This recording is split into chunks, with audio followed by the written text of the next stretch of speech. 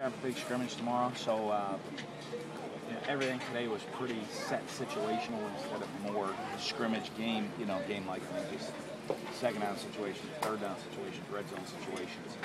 A lot more of that stuff, some a little bit more apart fundamental work to get ready for tomorrow. Dial back into contact today, some. Yeah, last 2 days even, took off the full pads, even though, we're always still pretty physical. That's just the type of team we are.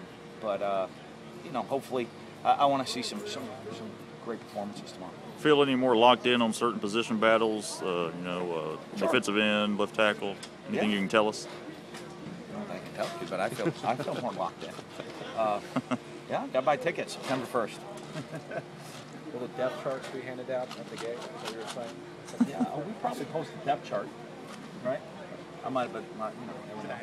We could have Derek Sherrod at left tackle still. I don't know. I'll check with Joe on that. How many plays do you expect to go tomorrow night? Any idea with length and what are you looking for? You'd like to get try to simulate a game as much as possible. So, this is it for us. So you'd like 70 plays probably with each group. 70 with one, 70 with the twos, and whoever's left standing get some reps with the three.